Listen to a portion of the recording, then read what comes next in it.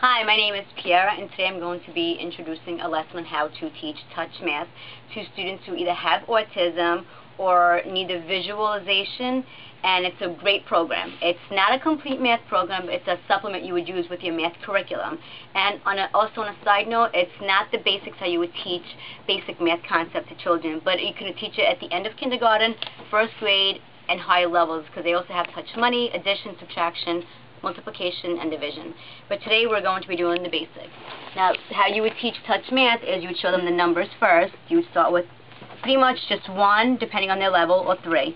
And you would have them slide in a finger and say 1, 1, 2, trace the 2, 1, 2. You wouldn't go on to 2 if they didn't master the first one. And to go on to the third, they have to master the second one and know that this 1, 2 is the number 2. And the third one, they trace 3, and they will go 1, 2, 3. It's also very important that they go in order of the number so they know the correct formation and how to do it. So for instance, 4, it would be 4. So they will go 1, 2, 3, 4. That's 4. 5. 1, 2, 3, 4, 5. Now here's where it starts to get a little tricky. The 6, 7, 8, and there's also a 9, which we'll do in a minute. They get tricky because they have 2. There's an outer circle and there's an inner one.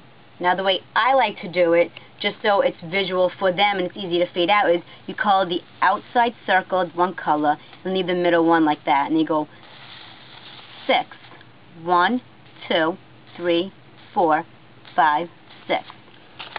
Then there's 7, 7, 1, 2, 3, 4, 5, 6, 7. Now as you can see, 8 and 9 are the same way. And you can also then fade out the highlight and just leave it white, and they would know 1, 2, 3, 4, 5, 6, 7, 8. And then you will leave out all of the circles. So they would know that this is 8, 9, etc., etc. Personally, I like a touch math program as opposed to using bears or coins or the dots, because it's easier to fade. It's very hard when you give a child a bear and you give them a problem like 3 plus 2, and there's 3 bears and then 2, then they have to count them individually.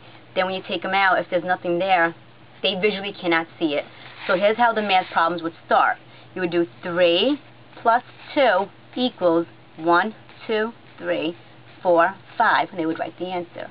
Then here's 4 plus 2 equals 1, 2, 3, 4, 5, 6. 5 plus 2 equals, and it's very important to teach them the plus and the equals so they get used to it. 1, 2, 3, 4, 5, 6, 7, and so on. That's the plus 2, and here's the plus 1. Now to start fading out, what I like to do, once again, you can, once you get the hang of using the touch math, and there's also websites you can look it up on how to do it, but how you would also, how I prefer to do it, is you fade out from the top, because by this time they should know the number. They would know that this 3, the dots, is the same thing as this 3. So they would just say 1 plus 1 equals 1, 2. 2 plus 1 equals, they would just say 2, 3 equals 3. 3 plus 1 equals 3, 4, and write it down. 4 plus 1 equals 4, 5. You would do the same thing if there wasn't a 2. See, they had this problem, but it was 4 plus 2.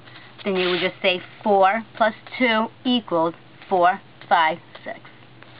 Then at the end, it would be a regular addition problem, where there was nothing there, but they would still visually see it on the piece of paper, because they did the whole program, and they mastered it throughout. So they would automatically look at the number and say, that's 3 plus 2, and if they get stuck on a problem, they could just refer back to the visualization that they had in their head, and they could do 2, 3 plus 2, 3, 4, 5.